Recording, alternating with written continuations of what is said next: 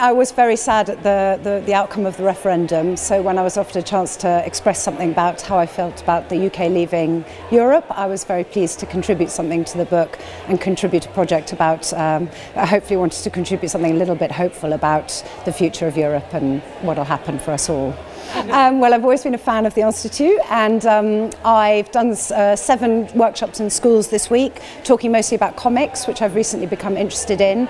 And on Saturday I'm doing a live drawing with Ronan Badel and Axel Scheffler, and also a workshop about comics as well, which I'm very interested, obviously, in promoting comics in general and just love of comics altogether. I do in this country, and I guess that's another reason it's interesting to do it as part of the Institute, because graphic novels and bande dessinée is such a bigger thing on the continent, much bigger, much more established in France, and I think the UK has been quite slow on the uptake, and there's been a slightly kind of snobbish attitude towards comics for adults, and so yeah, I'm really excited to, I think the medium really is growing now and people are getting more enthusiastic about it. I really love, now I'm going to forget all of them, Nicolas Houbesch, who does Zouk, and I like, what do I like? Oh, I love, well, my original was Claire Bretescher, who did, that was kind of when I was growing up, she was one of my favourites, even before I could understand them.